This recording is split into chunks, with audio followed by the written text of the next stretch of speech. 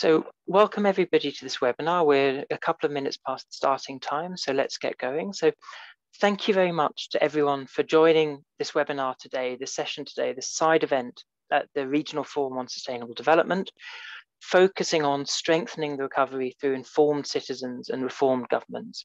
My name is Stephen Weiber. I'm Manager for Policy and Advocacy at the International Federation of Library Associations and Institutions. And we are an organization that brings together libraries and information professionals from around the world, both to work together to provide excellent service to communities, but also to talk at the international level and to underline the importance of information and of our institutions. Why talk about information? It's an interesting topic to talk about always because it is both, it can seem very specific. The number of people focusing on information may look small, but at the same time, it's so general. It covers so many parts of our lives, so many dimensions, that it's very easily taken for granted. Information is something that allows us to take decisions. It allows us to learn, to educate. It allows us to find out about opportunities.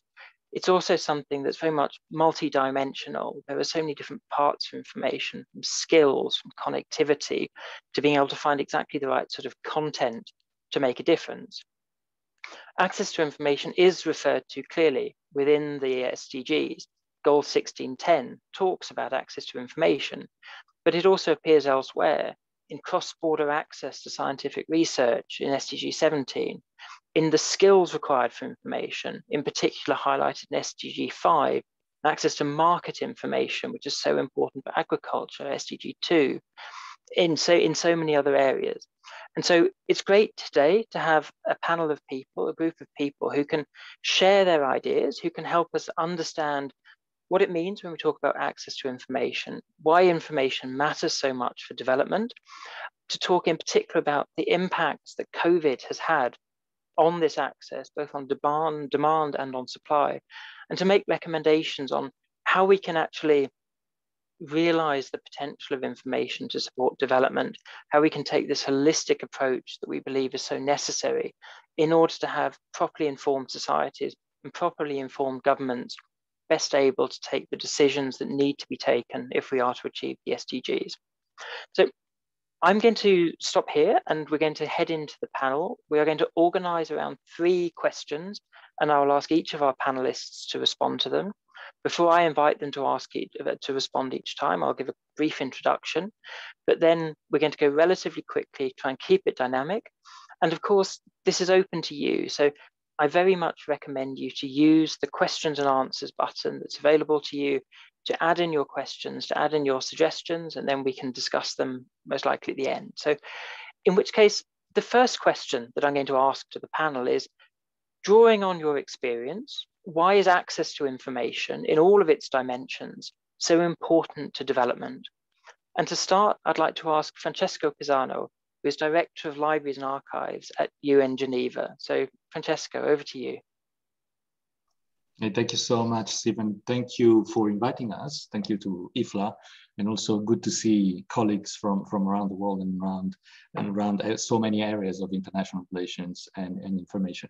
Well, for me, the answer is pretty straightforward. There is such a powerful connection between information, knowledge, and development. And the trick underpinning this is that, of course, knowledge prompts collaboration, and collaboration builds knowledge, and that drives development. This is made very, very clear inside the Agenda 2030, not only through the goals that you mentioned very skillfully, but also in the Declaration of Principles. So here there is also a matter of principle of how you give access, how open that access should be.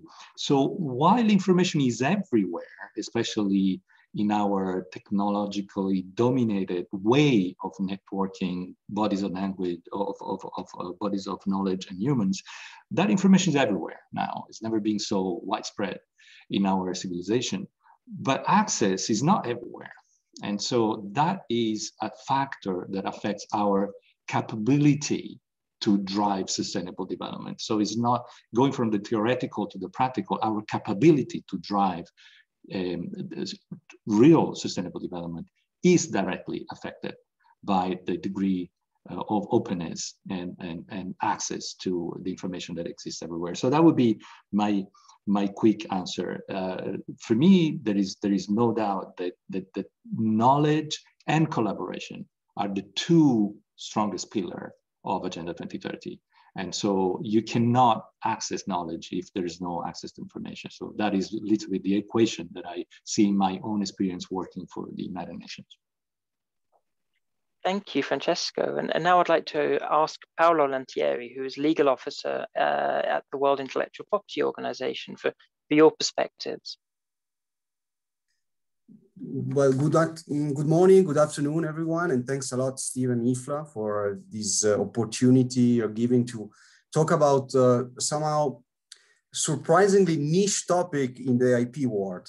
Obviously, you already mentioned, and Francesco made reference, access to information is crucial to any inclusive, democratic, transparent society. And I skip all the linkages with the goals of SDGs, and because many other would have a better stand to enter in those details. Perhaps my best contribution to the panel would be to approach the issue from the perspective of the work of WIPO, intellectual property, and therefore my experience.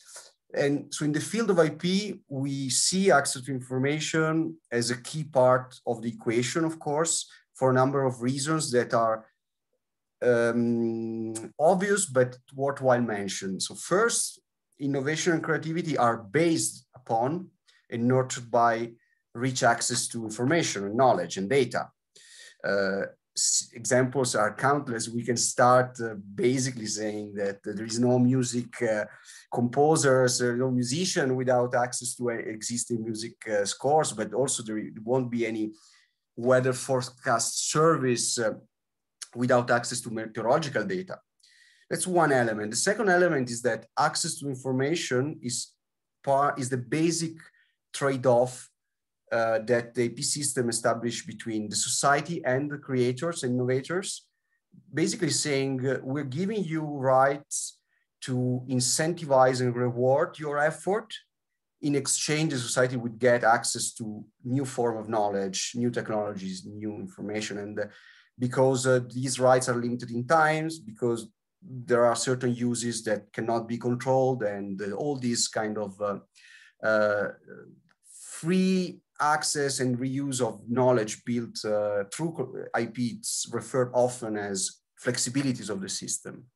So the IP system takes the importance of information to access to information definitely into account, but when we get into the weeds and the details of the systems, things tend to get a bit more complicated. And I don't want to overwhelm you, the audience, with technicalities, but I think there is one element that's very relevant to our discussion today, is that there is a big difference between access and the ability to reuse the information you access to. And this IP regulates it in a very different way. So there is no doubt IP has an impact on how we access information, but mostly intellectual property gives right to control what people can do with things that are protected by IP. And there is confusion because access is not always enough to boost new innovation, new creativity.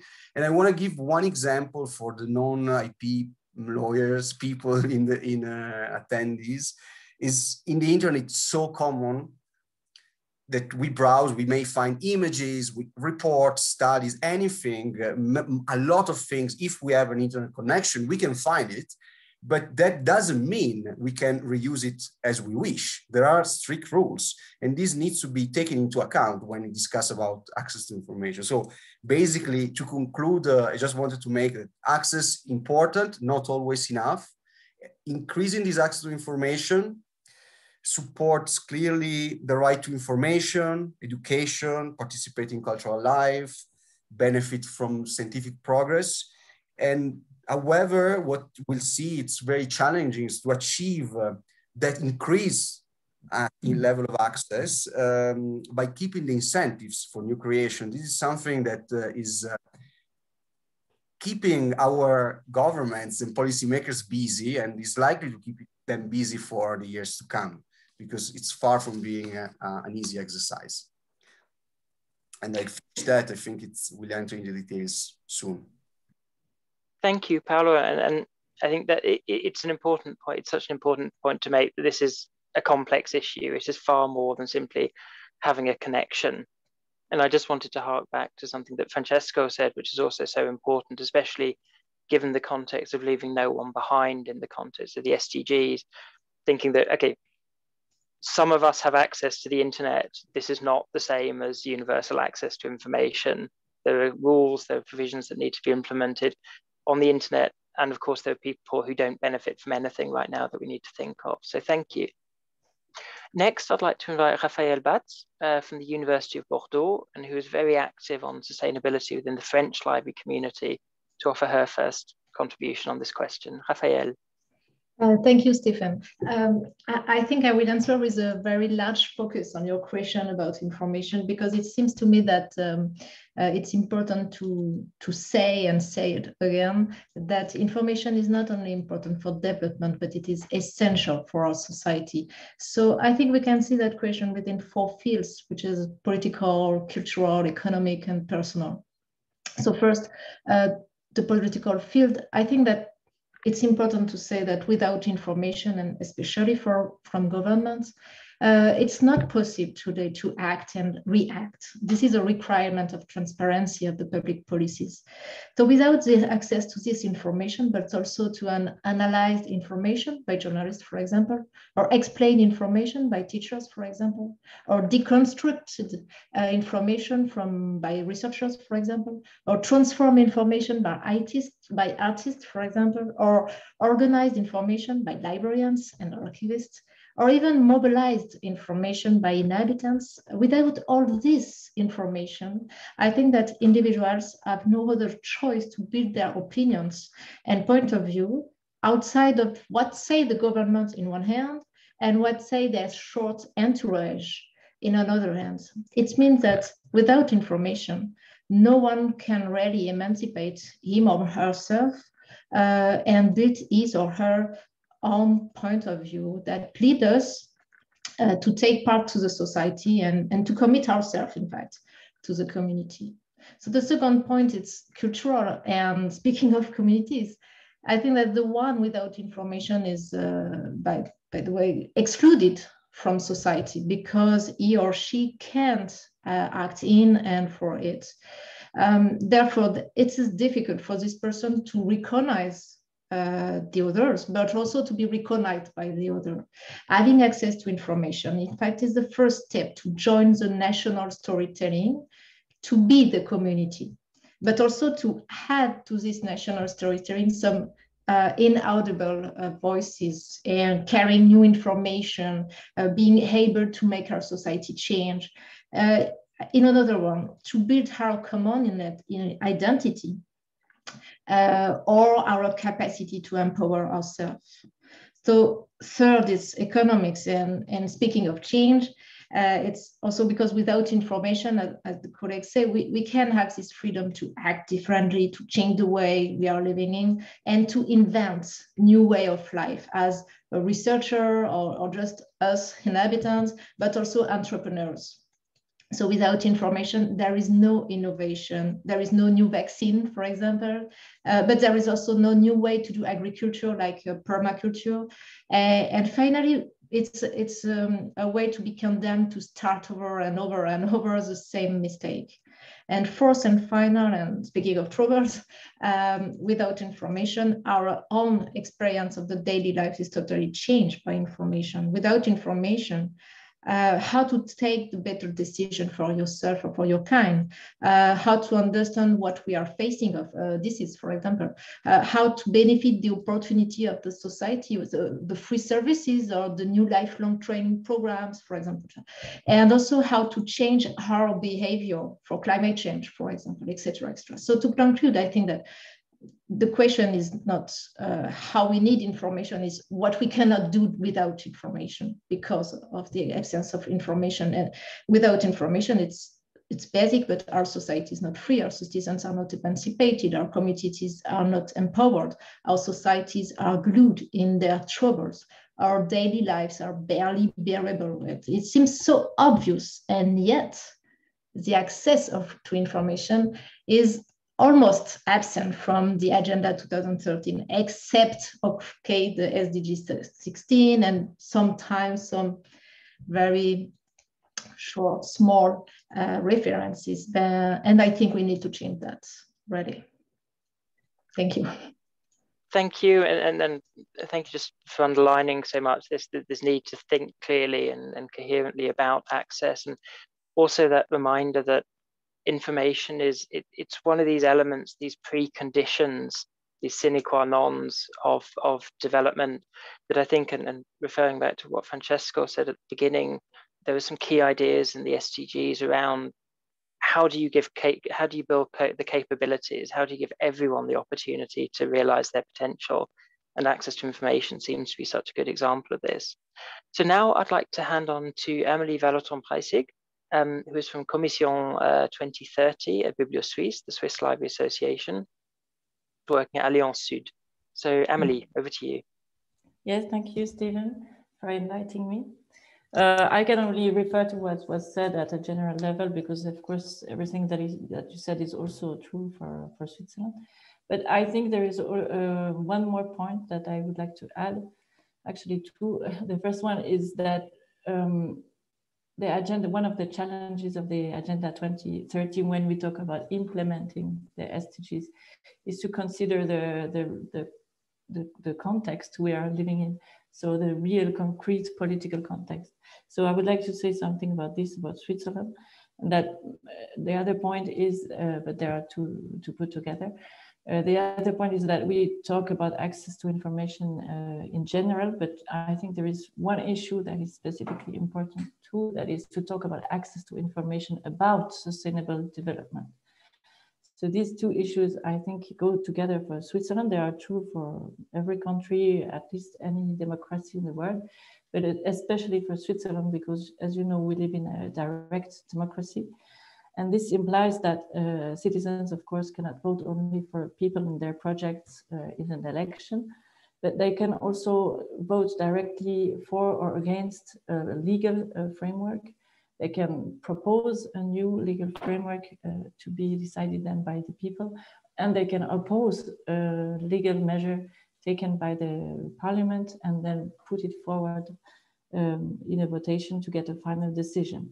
So in this very context, when you consider implementing concretely the SDGs, which means that you are going to take legal measures to go to an actual change, not only principle, but change. So it is absolutely crucial that people get access to information, but that people get access to information about these issues, about sustainable development, and not any kind of information. They need a critical, multi-perspectivist information. And beside that, they also need places where they can discuss, they can get into these issues and debate about that. So it's only, they can also challenge all the issues that are linked to sustainability. And it's only at this condition that we can really talk about participation, and that we can hope that we can get a certain level of acceptance. And I think I will also say later in the other questions, it's maybe a role for libraries. Thank you very much. I think, and as you say, just underlining that point, which I think follows on very well from Raphael's, that democracy only works if people have the information on which they can take decisions. And we can see that there is, that with all the controversies and the worries we have today about misinformation, the need for an approach that laissez-faire isn't good enough is an important point to make.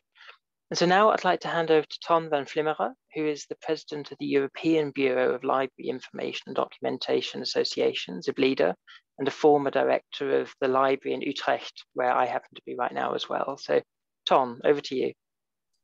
Well, thank you, Stephen, and thank you, IFLA, for having me here in this panel. And thank you also for making the bridge from the earlier contributions to what I was thinking to add to the conversation.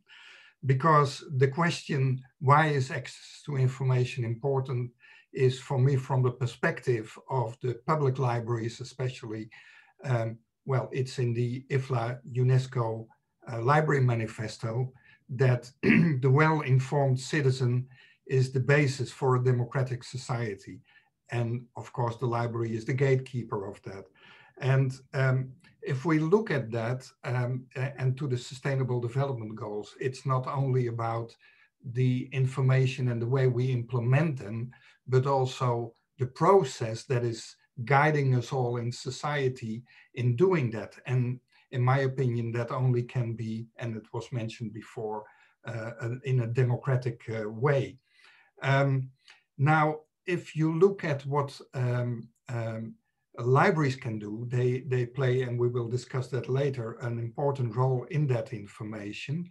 But also we see that the access to information has to be protected in constitutions in every country in Europe, and also in library legislation. For example, in the Nordic countries, in Norway, for instance, supporting the democracy is in the legislation for libraries as a goal they have to support. So I think that is a part of the connection between the importance of information for a democratic society and the role of libraries in that. At the same time, we see that, and it was mentioned before, access is not enough only, but we see that this process is changing and in a certain way also at risk. Research has shown that the algorithms used by the big tech companies bring you into 3 clicks into a tunnel of information where you hardly can leave. And in the Netherlands, we have elections coming up for the parliament next week, and research by a consortium of university people and others has shown that the same algorithms apply there. So if the citizen wants to inform himself or herself in the democratic process, it's already very complicated. And Nina Schick, she is the author of Deep Fake and the Infocalypse. She has created the notion that where in the old days people used to have science and used to have newspapers and television programs as a kind of common ground where you could disagree and debate and have a democratic process. Now, due to the algorithms and also due to more and more deep fake, people live in their own realities. And I think that is, we have seen with, of course, what happened in the United States.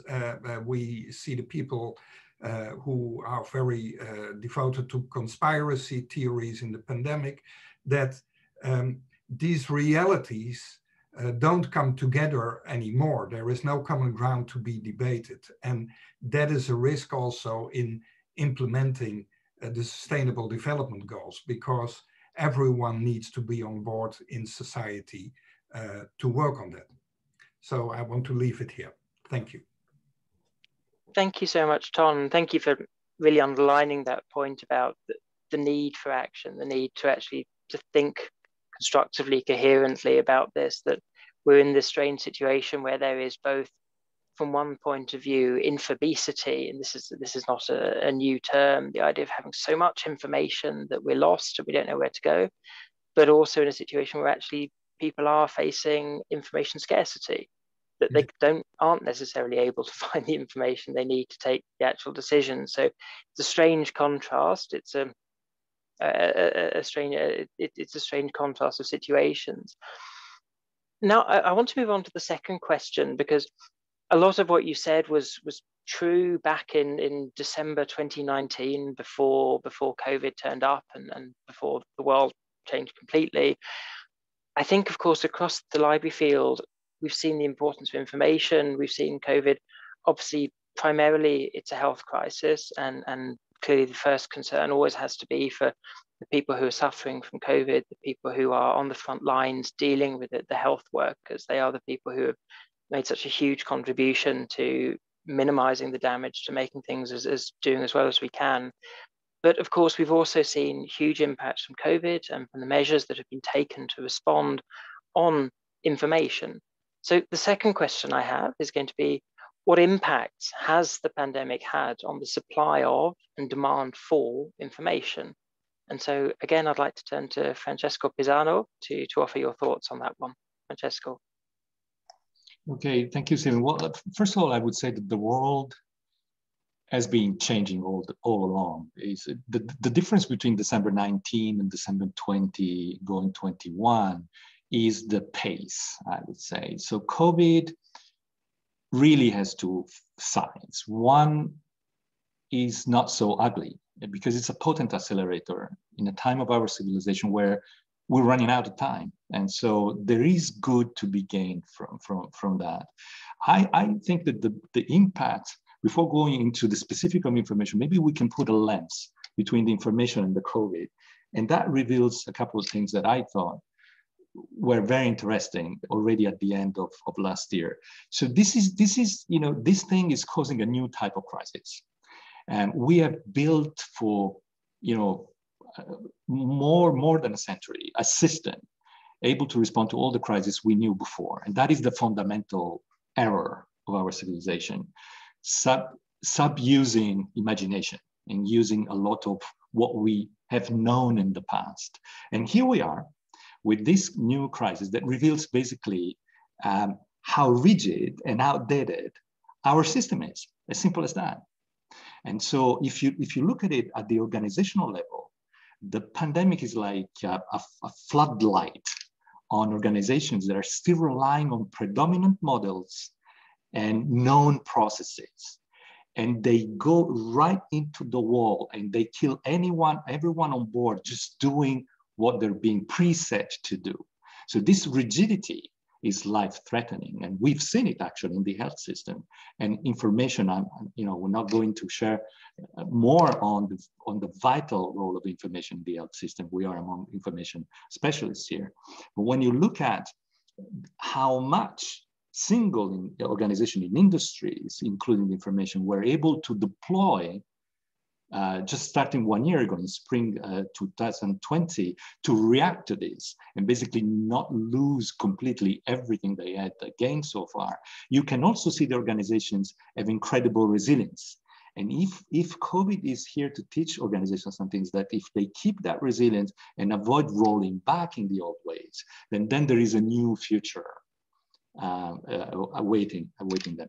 Now, if we look at the different level, a systemic level, not our organizational level, but our systemic level, I think that the crisis has revealed, that the ancestral narratives of domestic strategic interest before the global goals is still there. We have all witnessed this knee-jerking reactions of entire nations, and sometimes even regional organizations of nations, all knee-jerking in the same way. That tells me that our collective intelligence has not reached maturity, as simple as that. And so how do you reach maturity in intelligence? By being repeatedly told that you're not mature enough. And so COVID is basically, blaring this message at all levels. And I think that when you look at knowledge services and information services, there was more demand. Simply because people were working from home. Entire organizations were spread so thin that never been before. But the supply side, I'm unable to quantify the supply, but what I'm able to see is that the supply still responded to those strategic and political criteria that were there in 2019 and in 1819, for that matters. So this is how, this thing called COVID, generating a crisis called pandemic, is actually showing us. And a part of that, I would insist, is actually for the good. Thank you. I think that sets us up extremely well. And I think this contrast that you set out between the demand is there, that people are realizing the need for information, the value of it, how much it changes in life, but then we'll get on with the next question, certainly. Well, what can we do about the supply, and how can governments help? Over to you now, Paolo. What's your perspective on this one, the supply and demand? Well, again, I guess my question would be much more sectorial than one provided by Francesco, but in this field, I think there is the first trend we can see is that, unlike many other sectors, pandemic has not reduced the demand for information and content. That's for sure. On the contrary, people increase their reading, news watching, more in general, browsing the internet, leaving aside, of course, their own words and the threat that are coming from like suggestion of content, machine learning, which is really not my topic here, but I want to make an acknowledgement of the importance of that, of how what we access at the end is filtered often by mechanisms we don't control, we don't understand.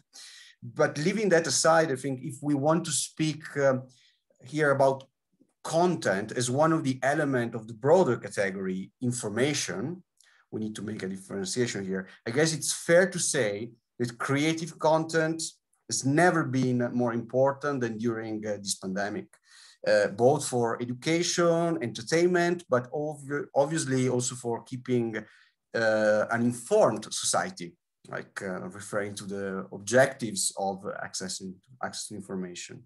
Citizens were locked at home and found in access content one of the few way of spending their days and comfort their situation, and adapted to new delivery methods and new forms of content, for sure.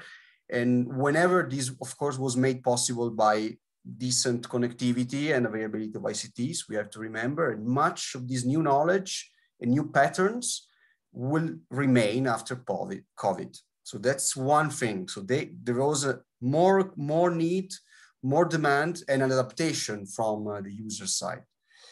From the supply side, the pandemic has been a disruptor of several sectors of the creative industries and creators, and this is not hard to understand when you shut down theaters, cinemas, retail shop, you cancel concerts. It's not hard to understand the impact it has on like the people that are living out of these things, but also has accelerated, as Francesco pointed out, innovation and technological shifts in many sectors has required the access to the digital world. To a lot of knowledge was never going to be digitized, was going to be stored somewhere. So if we take one example, which is a very relevant one, I guess, in this discussion, depending on which study we look at, but the pandemic has shut down schools around the world, and around 1.2 billion children have been out of the classroom. So as a result, education changed dramatically, the means of education, with vast expansion of e-learning, whereby teaching is taken remotely, exactly like the chat we're having today, and on digital platforms. So this unforeseen shift has been possible, of course, in countries where there were technical tools and connectivity, because in others, this was not happening. And whenever that basic element was present, it was possible through a combination of several factors. I want to mention three here, but there are many more. One, I guess it was the almost revolutionary efforts of institutions like schools, universities, and libraries that really tried very hard with their means to go there. And I think it's a good thing. We acknowledge also some new solutions for distribution and licensing of content. And of course, it was also supported by the flexibilities of the system, the copyright system that we referred before. Even with all that, resources were still the most important factor when you go to this kind of ambitious endeavor of switching something that was working offline to completely online. But the acceleration that we experienced during the last 12 months, I think it was really phenomenal, and it has some good message to the world. Of course, I'm speaking from now Italy, but I'm based in Switzerland, so it's quite easy. We acknowledge there is a lot to be done, but again, like Francesco pointed out, I think the pandemic has accelerated also positive trends in terms of access information.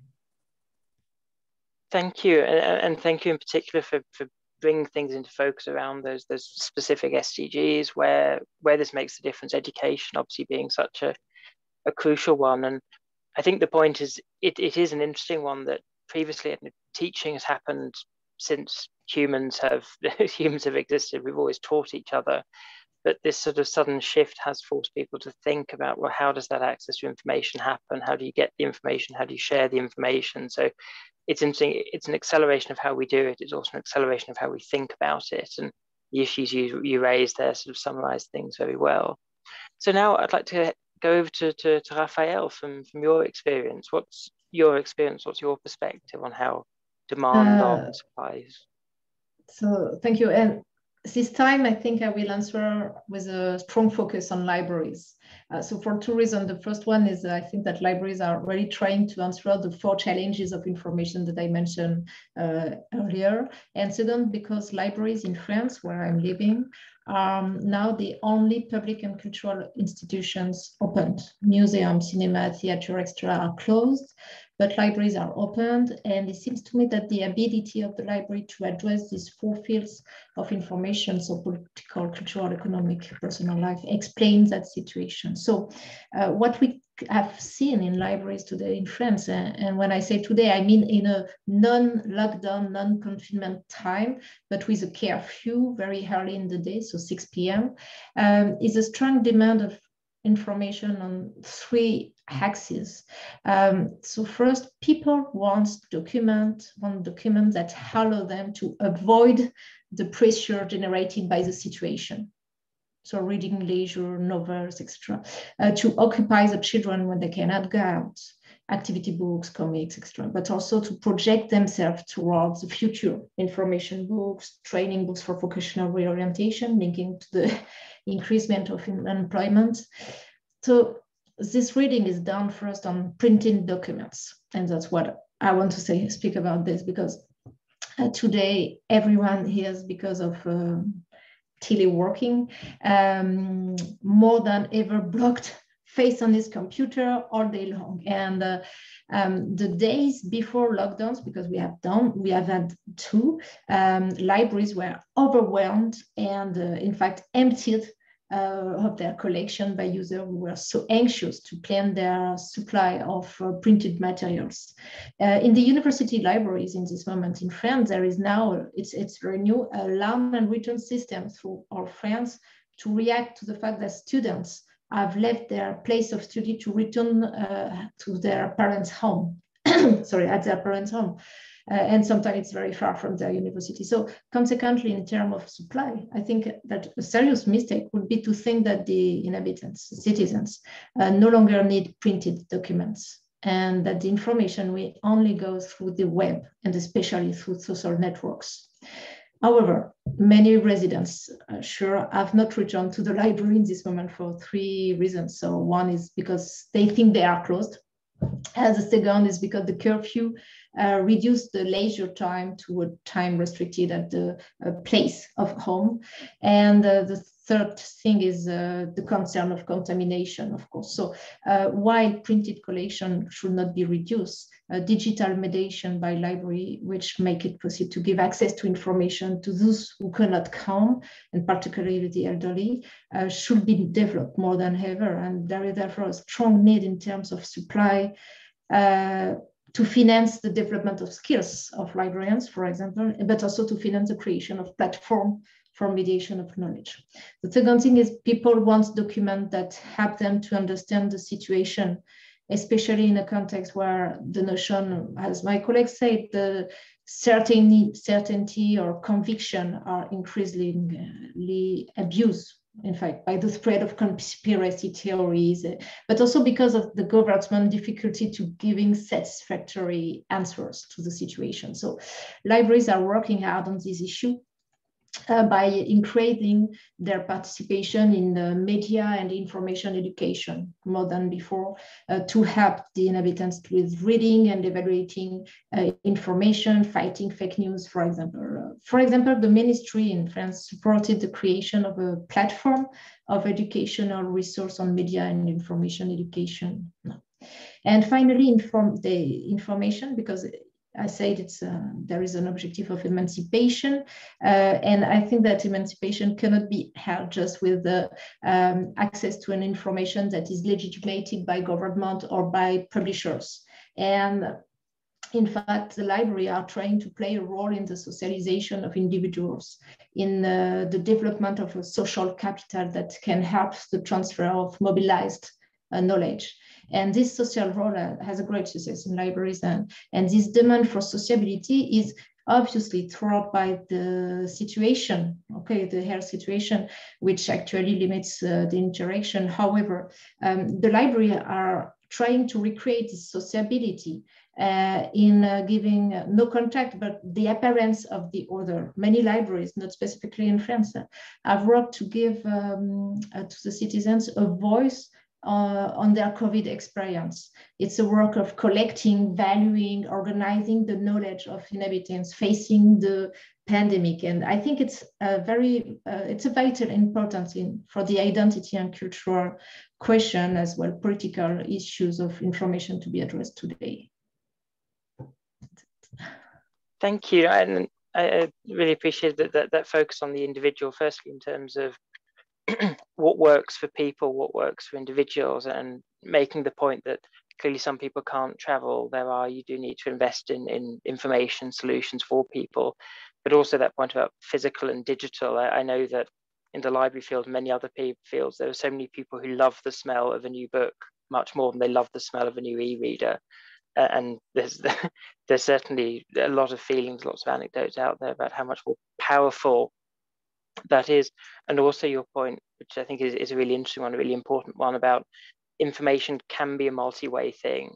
Access to information, as set out in the Universal Declaration, is not just to receive, it's also to impart, it's to send. And so mobilizing that possibility, developing the skills for people to work together to create their own information is so important.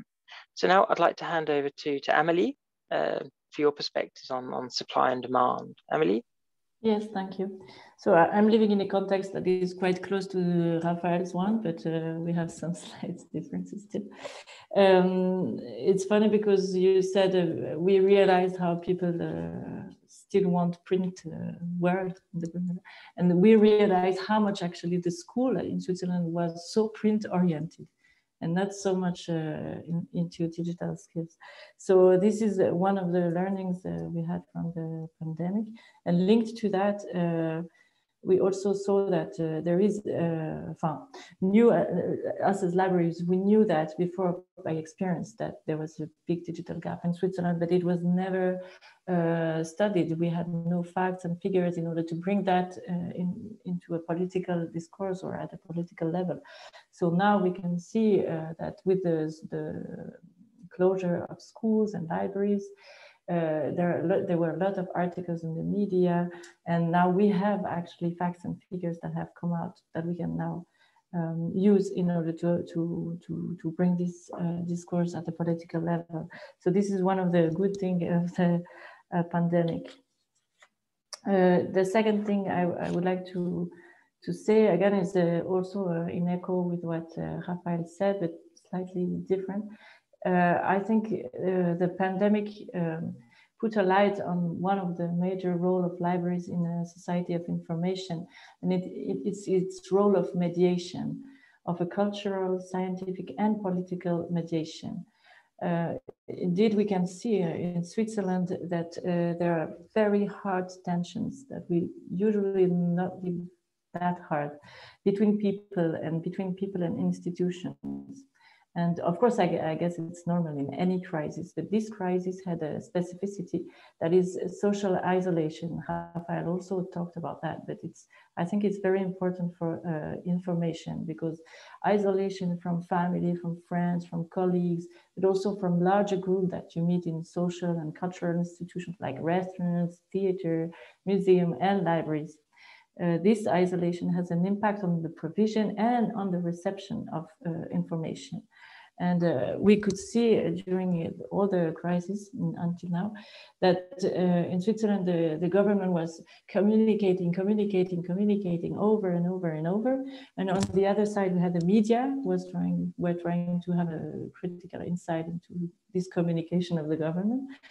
But in the middle of that, where normally you discuss with people around you, you challenge the point of view, you discuss, you create, you build your own meaning. Then this didn't exist. It was only internet and the social media. And as it was told before, internet and the social media brings you into a tunnel and only brings you back always to what you already think and what you're already convinced of. So this is very dangerous. And there was, during this crisis, a total lack of mediation. So really an opportunity to individuals that they can get an active role in information, means to debate, to question, to endorse a point of view, to be challenged, and to progress. And this is a danger for democracy and for social peace. And we can see that this phenomenon is radicalizing everyone's point of view. And I think we have to consider this, that during this crisis, these places were really missing, and that we should be aware of that for the future crises we will have to face, like for climate change, all these crises we know we will have to go through. And I think this is a role that libraries already have taken since some years. They have developed all the mediation services, but now it really needs to be thought of in these terms and also reinforced. So, thank you, and thank you for underlining that point about intermediation, and through what you said, how important it is across the SDGs. So you mentioned democracy, you mentioned climate change, you mentioned education, and I'm sure we can talk about so many other areas where helping people, that sort of taking a proactive approach to think about how to help people use information to make progress across the SDGs is so important. So now I'd like to hand over to Tom. What are your perspectives, your experiences of evolutions in the supply of and demand for information? Tom. Well, a lot has already been said, but I like to start with connecting to what Francesco said, with the motto, never waste a good crisis. And although he implied that we as a society may be not mature enough to grab all the opportunities that are there, I think there is indeed a lot of possibilities where we can develop both as a society, but also the work of libraries. And that was one of the reasons that EBLIDA in May 2020 already produced a report on what all libraries in Europe were doing in different services, like on health information, but also in digitizing their normal information services. If I look at the question, I would say we were in a situation where there was less opportunities and at the same time more need for information, because the questions raised by this pandemic are not only about the pandemic itself and health information, but there's also questions like of the role of the state, as many countries had a period of neoliberal governments and withdrawing role of the state. Now the state is more and more in control or influences the freedom of individuals. So also your privacy and your freedom are questioned. The pandemic raises questions on how we consume and how we produce our food and other goods. Questions about an inclusive society and solidarity between citizens and different groups in society, and also raises questions about inequalities, like people that really were left behind, like elderly people who didn't have the digital skills to connect to information or to have social contacts, or like mentioned before, kids in school who couldn't attend online education because they and their parents didn't have the means or the skills to do so. And if you take a closer look at these questions, they are all connected to different SDGs. So we are really in an opportunity to discuss this in our society. At the same time, the libraries, if I focus on them, were limited in their possibilities to address this.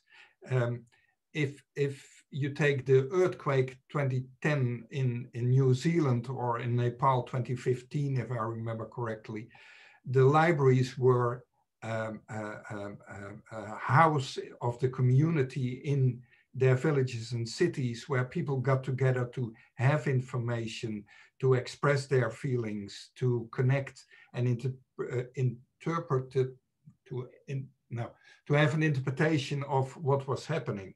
And as the libraries were closed, we were not having the possibility to have these debates, as Emily already said. And I think when it comes to information, it is the possibility to access it, to have the skills to do that, but it's also to give a meaning to it, to have an interpretation of this information. And that is happening in the interaction between citizens. And that is where libraries can play a big role. And now being only open for takeaway or even being completely closed, that is very limited. So I think there is a great opportunity once we are open again to address all these issues and work on these questions and these SDGs. For the moment, we are limited in our possibilities because we can do a lot online, but it's not enough, I would say. Thank you so much. And I think thank you for providing that further clarification on the different roles that need to be played in order to meet this demand for information. So clearly, as you underlined, it's the connectivity for all, it's the skills, it's the possibilities to come together, the spaces, and raising some of the issues we've heard previously. It is the content, the possibility for people to find information that responds to their needs. So I think we're coming up with a sort of a shopping list of those elements, those actions, those services that need to be provided if we are to be able to respond to this growing demand for information that existed before COVID-19, but it's accelerated during COVID-19. I think this brings us on very nicely to the final question I've got down. Before I ask it, I would remind all of our participants, please use the questions and answers button in order to ask any questions. That way all of our panelists will be able to see them and think about their responses. But to go on to the final question now, what recommendations would you make to decision makers about how they can better support access to information as part of the response to and recovery from COVID-19? And so for this, I'd like again to turn to Francesco for your ideas. Francesco. Thank you. Well, I think that as reality and things become more complex, which is certainly what's happening in our world now, decision makers have more than just the responsibility of taking decisions. They have the responsibility of ensuring the decision-making processes, appropriate processes, are available in future for those who follow. And I think that that responsibility is felt less in a crisis mode because we as humans tend to react to crises much more than we react to the possibility of good and bad things happening in our future. When you look at the decision-making process, especially at policy-making level, well, that is a sequence of information elaboration, basically. So if we start from that, my first recommendation is that the knowledge system, management system that we call libraries, public, scientific, et cetera, needs to be brought back to the front, not only because they represent virtual and physical spaces in which decisions can count on the largest amount of information, but because there are information verificators themselves. And so there is an issue of, not an issue, there is an aspect of quality, availability, and access. There is an equation that is complete only when you dispose of the entire range of knowledge resources. Now, I think that a sixth grader could tell us that that's not the case for the internet. And that is even less the case when you browse through the internet. And it's going to be even less the case when the algorithm that makes you browse through the internet has learned your ways. And so I think the libraries should be the system, not libraries as single actors, but how they've been conceived, because after all, they've been around for 1,000 years, there must be a reason for that, should be brought back to the front.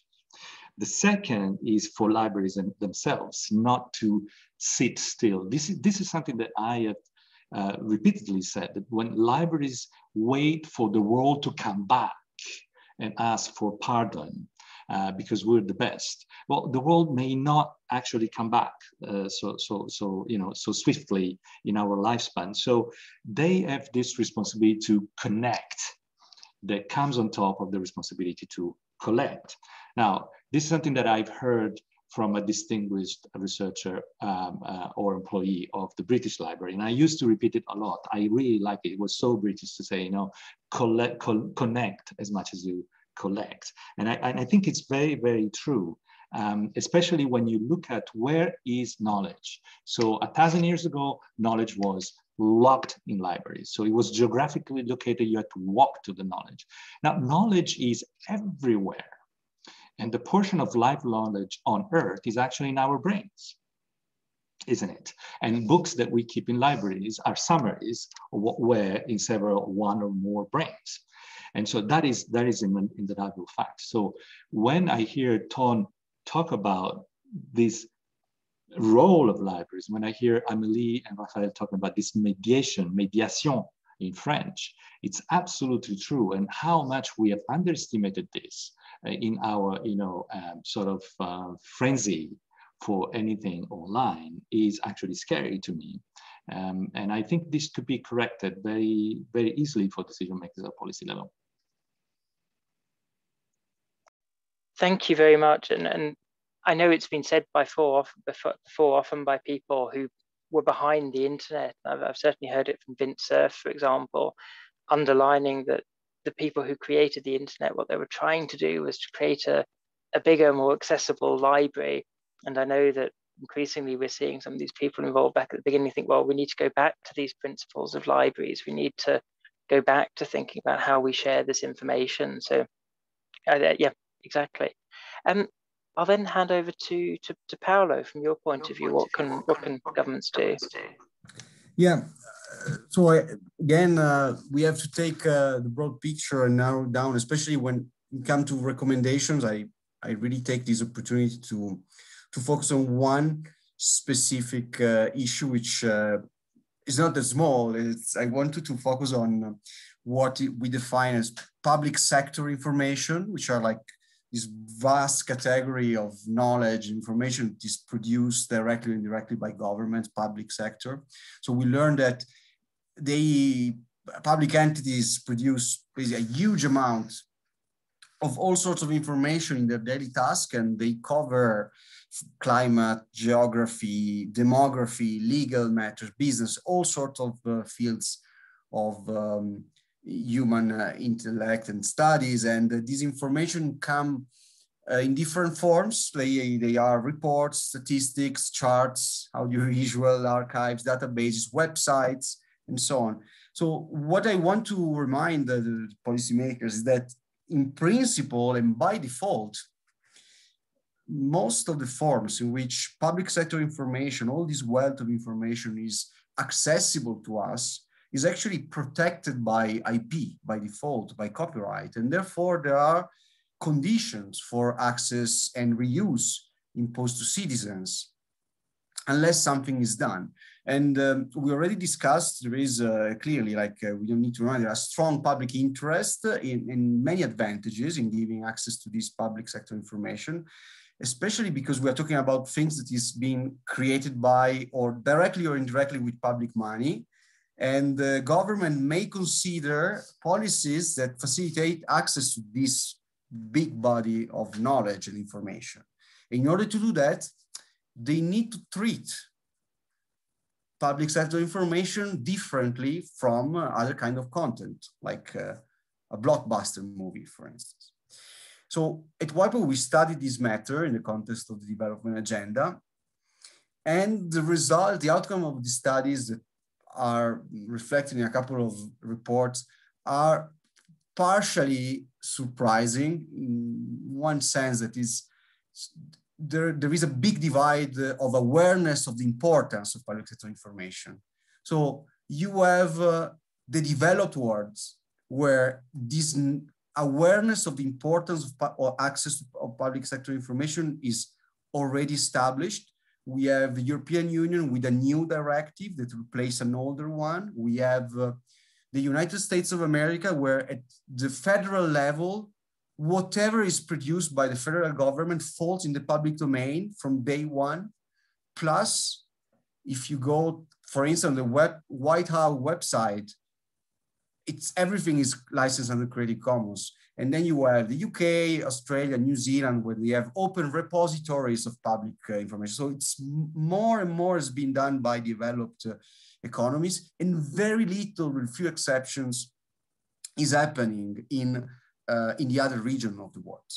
So this is my message. I mean, we understand, and being part of this panel made me even more aware of that, IP is really, this is a much broader field. IP plays just a marginal role, but it can be a potentially decisive one. And it's the one that will tell people what they can or cannot do with this information we try to make access to. So grant access is very important.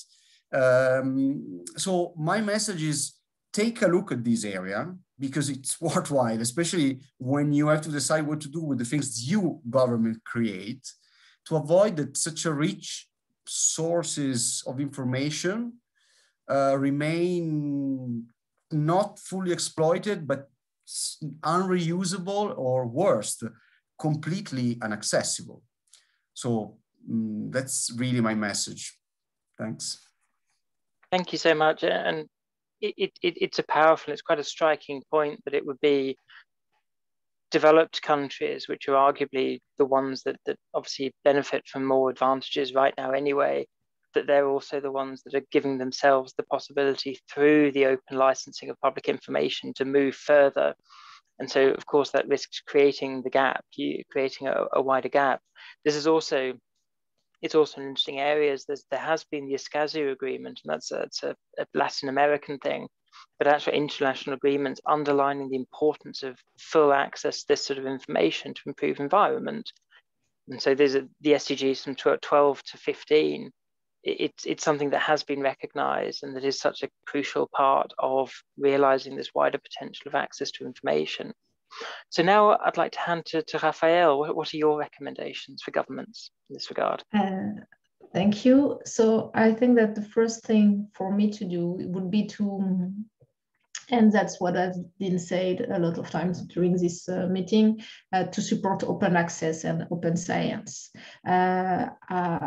Because it's allow researchers to have access to more data for their own research, but also allow citizens to read scientific results beyond the media coverage of certain researchers. So it's very important. I will not continue this because it has been said a lot of times. So the second things to do for me, or to convince the stakeholder,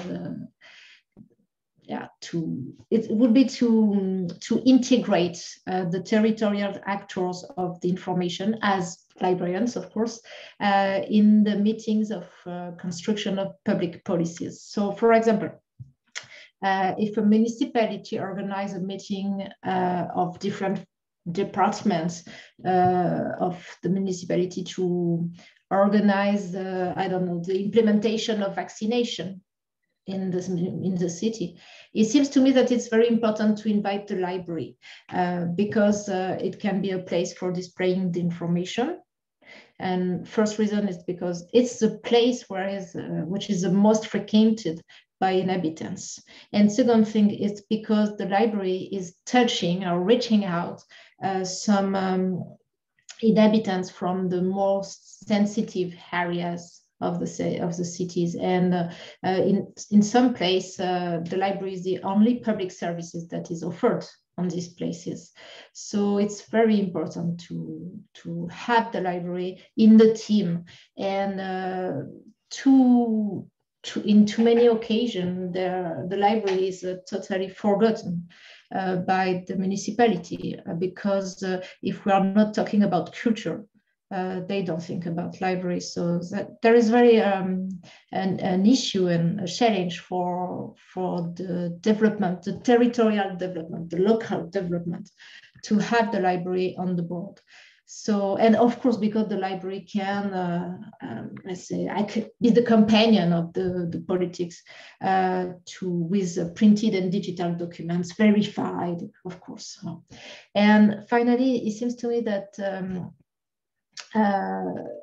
there is a true work to be done on a national or on a local roadmaps for sustainable development in adding this notion of information in the text. So in France, when France was working on the roadmap for implementation of sustainable development in France, we really work and fight for having the library mentioned or information mentioned, because as I said at the first question, it's so obvious that we are tending to forget it. So they have to talk about information in the text, in the objectives, but also in the indicators. So for example, for improving the health of the inhabitants, it requires a good information. And we see it every day with the break in this moment for vaccination. This would involve defining what type of indicator can show that national or local government has improved access to information in its territory. Whether or not having a library is properly endowed is generally a good indicator of this attention, but it's not sufficient if the library is not involved in the development and the implementation of public development policies in general. So that's my three things that I think we could do. Thank you. Thank you, and I will probably return to that question at the end of how do you actually make that bridge across the different policy areas, and how do you actually integrate properly? Now to you, Emily, what your perspective from Switzerland? Yeah, again, I would say something about what Raphael said. Actually, I know it is also the spirit of your work in France, so I'm just saying it in another way. What you said about having libraries involved in the political discussion, it's also the responsibility of libraries to involve themselves into this discussion. And for this, in Switzerland, I would say there are two main themes, and we are working about it as library association, but the pandemic has given us more arguments, as I said before. So the first point is the digital gap. So in this regard, our message is that until now, the government always takes into account elderly people, and also people who are in the school, and people who are in the professional system, so they can have access to continued education. But they always forget everyone else. So people who are not at school and who are not in a professional activity. And these people, there are very many people, and these are the people who are most confronted to digital difficulties. We have seen that now with the new facts we have due to the homeschooling They have shown that many parents had very many difficulties to follow their kids, to help them, to even have the right hardware to do things. And so this we need to work on this in Switzerland, really. And for this, we need to get involved as libraries and to show the work we can do and to make it recognized.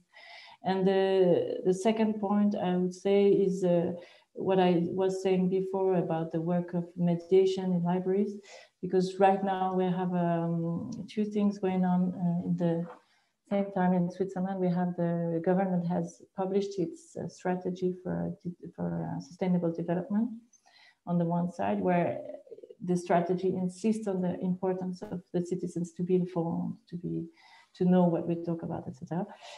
And on the other way, we had an action of the Confederation that goes in a complete other way, because until the last year, the Confederation was supporting financially NGOs, some NGOs, to do this work of information about development towards the general public. And very recently, the Confederation decided that it will not continue this support. So now there will be a dangerous gap in this regard. We have actually no one covering these issues anymore. And we need, as information professionals, especially those who are specialized in these issues, we need to gather now, to sit with the government to find a common solution for this. Thank you so much. And I think it was a really interesting point that you made about the people who risk falling through the gaps. As it's true that from the point of view of a government, if you're an education ministry, you think about pupils and teachers. If you're a ministry for older persons, you think about older people. If you're a ministry for employment, you think about those who are in work. But of course, the SDGs ask us to look from the point of view of the individual, because every individual has a right. And so finding a way to think about, well, what are the services that are universal and how can they actually help everyone achieve this access to information is super important. I should obviously apologize both to Amelie and Tom that you've been going last, and so you've had this moral pressure to come up with something original to say each time, and every time you've managed, for which I salute you. I'm raising the bar obviously for you, Tom, now, but I'd welcome your thoughts about what recommendations you would make to governments as regards this. Well, thank you for that, Stephen. I won't repeat what is said, but I like to pick up on what I mentioned earlier, that the questions raised by the pandemic are questions that are connected to the SDGs. And I would like to add now that the SDGs are also very much connected to the values that libraries stand for. That is equality, no discrimination, learning opportunities. That's the reason I think it's important that libraries work on the SDGs. And I would like to address the decision makers, that they understand that libraries can work and will work on these SDGs. I had some discussion with some politicians saying, oh, but you are about the books, aren't you? And also, isn't that a left-wing hobby? And I like to quote David Lenkes, who said, well, some things are not left-wing or right-wing. They're not left or right ideas. They are just good ideas. And I think there should be some acceptance in it. Also that decision makers can support on the local level, but also on the national level, the possibilities of libraries to work on this, because it's a new role for libraries. And we all in the library world, well, are a bit curious about who's gonna pay the bill for this COVID crisis. And of course, there is some anxiety that libraries might be part of that. While if we want to pick up on new tasks, we need to have more possibilities. And that is the reason that in EBLIDA, we identified in the European structural funds, the possibilities for libraries to connect. But there again, it's also on the national level and the national management authorities to decide if libraries will be part of the policy and will have funding opportunities in this context. I think libraries, when they start working on SDGs, become, well, you could say an agent for movement in society. And that is not being neutral, but it's also not the same as being a political agent. I think we have a delicate balance to stay a trusted source of information in our society and at the same time work on these areas because, well, we have seen what happened to free press. We saw their equipment demolished when the Capitol was run over by this gang. We don't want libraries to end up in that corner. And that means also that the decision makers that finance with public money libraries have to understand what our role is, but also we have to be, taking care of this delicate balance, I would say. Citizen science and the role public libraries can play is mentioned already, and also the importance of libraries as a place where people can acquire skills, both being literate and acquire digital skills is mentioned. And I like to connect to what Rafaela said, that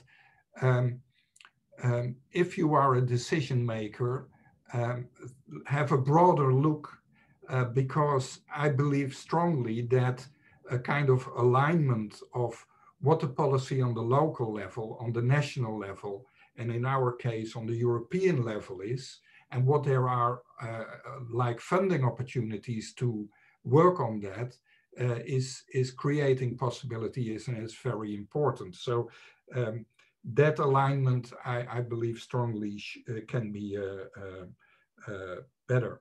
And then, well, I like to stress what is already said, that if policies are made, libraries still are often forgotten. That means that we have to do better and demonstrate the impact we have in society and shout louder.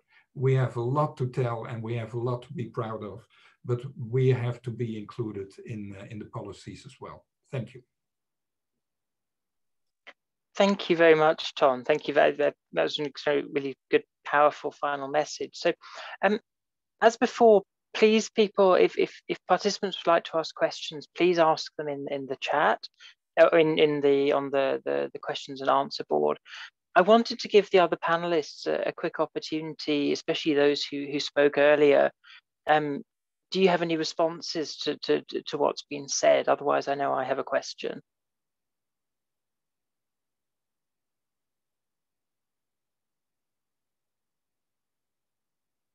Okay, so I'll go with my question. So Ton, you talked about the importance of connecting up the local, the national, and the European. From your point of view, and from the point of view of all those who are involved on this call, what could be done at the UN level in order to give this international steer, especially within the context of the Sustainable Development Goals, in order to underline this importance of information, or to underline in order to underline the importance of information, in order to underline what needs to be thought about, what needs to be done. I'm conscious, of course, that Paolo was already doing this through his work at WIPO. So I think in your question there is already the answer. I think it's so important. These issues are on the agenda. They should be advocated, and that is also what not only UN is doing, but also what IFLA is doing, and what Iblida is doing in Europe. And I think that at the same time, there is of course the democratic process that those who are climate skeptic, or they need to have a voice as well, but they need to be addressed as well. and they need to be included in the debate. And we are all struggling to find ways to do that and to create that bridges where people can get together well, Rem Koolhaas, the famous Dutch architect, once said there are only two public spaces where people of all gender and ages and religion come together. That is in the prison and in the public library. And I'm not sure if that's true anymore, but at least it should be true for the libraries. And I think that we can do that better if there's notions on a global level how important that is and why we need to do this. Thank you. Any thoughts from Francesco, Paolo, Raphael, Emily? Sure, I think you have questions there in the question and answer. We do indeed. So in which case I invite. Excuse me, I just want to answer also to your question, and I really think that what we could do with on the UN level is to advocate the need of indicators related to the information, because if we just had there is a need to information to have a good health. It's not enough because it's too generally, it's too obvious for a lot of people, even if it's not so obvious for all the countries. So I really think that we need some indicators. We need to have, and it's very difficult.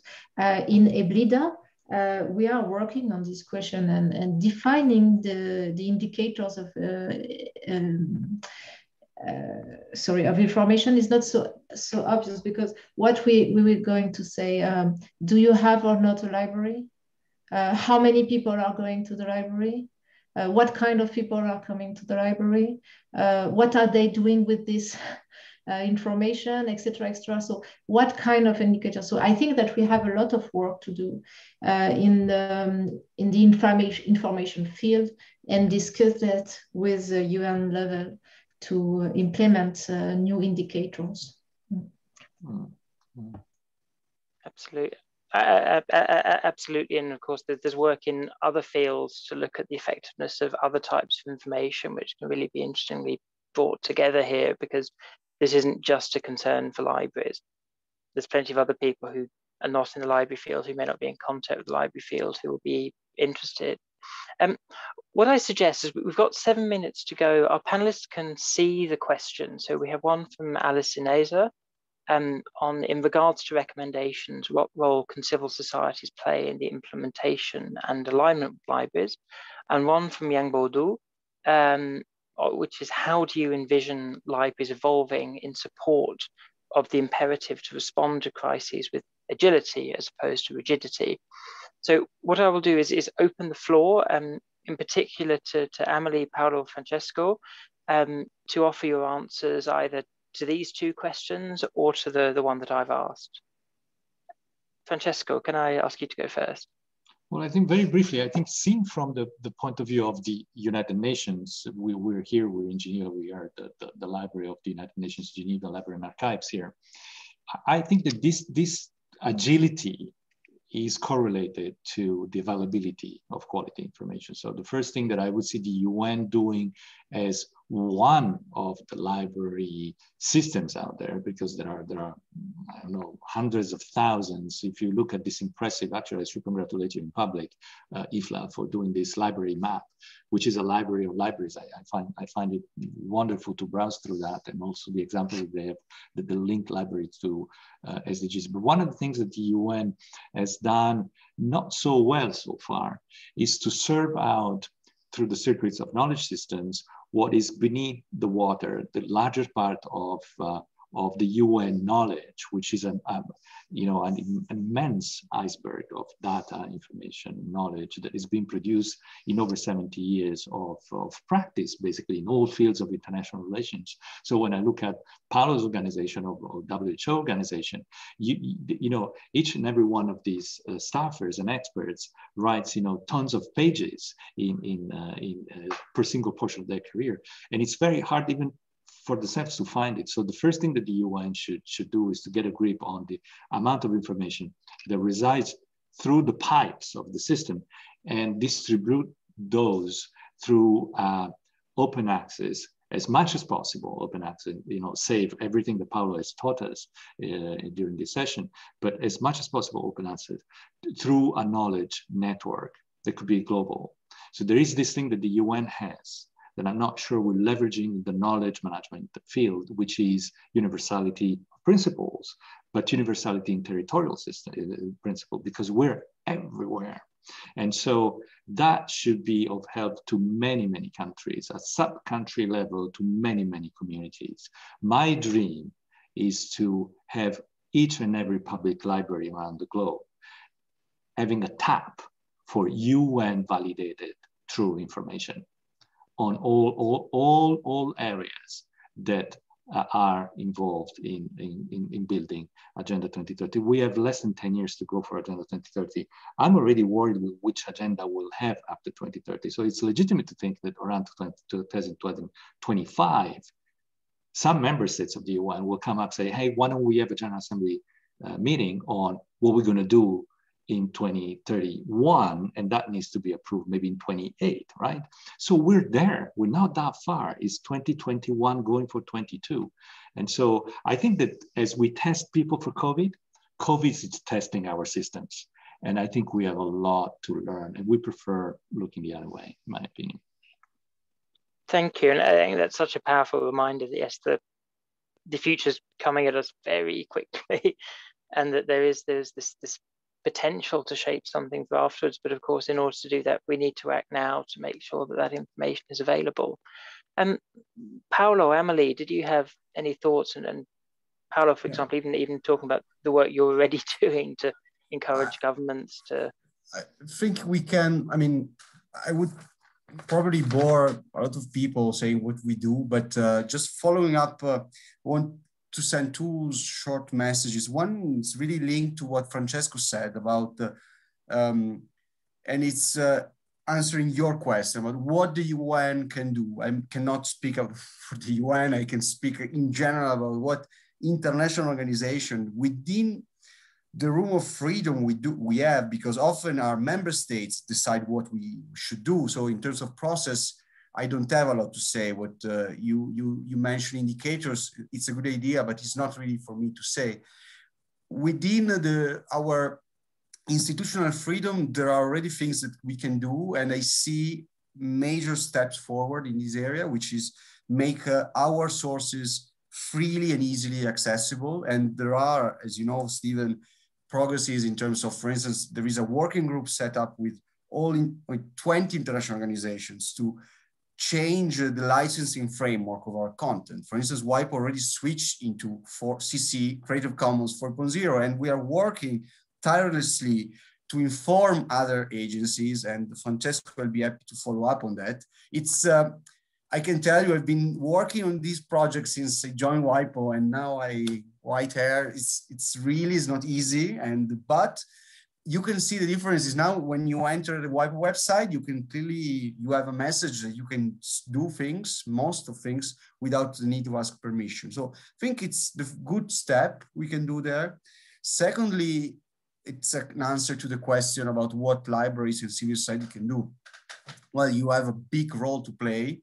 WIPO is the agenda of WIPO is shaped significantly through the influence and suggestion and the technical expertise of civil society and observers. And libraries are an essential players and cooperator in a number of initiatives.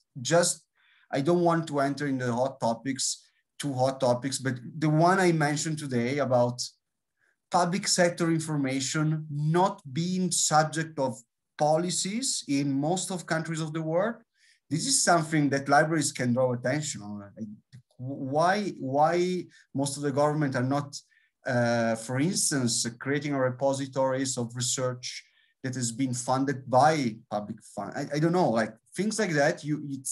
It's really, really important that anything we go and do from our technical expertise it's supported by a ground request for a real need that comes from you, from the library, from the people of civil society that lives the real lives on a daily basis. So for us, for me, for an international civil servant, it's of great help having organization like IFLA that identifies the real need so that we can focus better our work.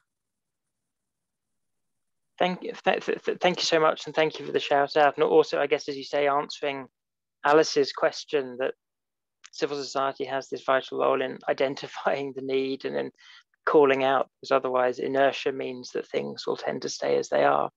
So Amelie, I wanted to offer you an opportunity to add anything. Yeah, I also wanted to react on this question on the relationship between civil society and libraries, because I think this is also an opportunity of the Agenda 2030 to connect with other actors, and libraries have to do this effort now also to open their minds and to work with different organizations. But with the civil society, there is always the issue that Ton was saying before, that it's always interpreted as a political view or political action, and we are exactly into that now in Switzerland. And my reflection about that is to say that libraries have to communicate about the role of libraries, everything but what we said before, but also on the professionality of librarians. We have methods to work. We also have a code of ethics. We have ways to go into these questions and to solve these problems. Of course, it's difficult. We are always challenged with this. We have to find a balance, but we are not. We are professionals, so I think we also have to say this and to make it clear towards the government. Thank you so much. And I just wanted to thank everyone, to Francesco, Paolo, Raphael, Amelie, Ton, for your interventions. I know we're running just over, so I'll keep my closing extremely short, but it's been an incredibly rich session. I know I've got lots of notes written down, so when I write up the report from this, I'm going to have plenty to put in there. I think it's a point made at the beginning by so many people of the vital importance of information, that it's something that can't be taken for granted, both because still there are so many people who are missing access, and because simply having technical, physical access isn't good enough. And that we've seen the demand for this grow, the need to actually take action, to intervene in order to make sure that access to information becomes a reality for all, not just one sector, not just one group of the population. That just as we need to leave no one behind, we need to leave no one uninformed. And then the recommendations you've had at the end about, firstly, involving information professionals, involving libraries in discussions, in thinking about the different dimensions of information in policy making. But then, of course, the responsibility for libraries and civil societies to make sure that people are aware of this, to make sure that the importance of information as a driver of development at all levels is properly recognized. I think that represents a really good recipe for change. And as I think you've all heard, there's so much work already going on the ground to make this happen. So I hope that in a year's time, we'll be able to look back and see hopefully lots and lots of progress at all levels, that we're moving towards that reality of informed governments and informed societies. And looking forward, as Francesco set out, to planning for what comes next, what comes after 2030, on a well-informed basis, but obviously including information at the heart. So with that, I wanted to thank everyone for your participation. We will put up a recording, and we'll share the link with all those who registered for this meeting. And in short, thank you very much. And I wish you a very successful rest of the Regional Forum and a very good weekend. So thank you to everyone. Thank you. Bye. Thank you very much. Bye-bye. Bye.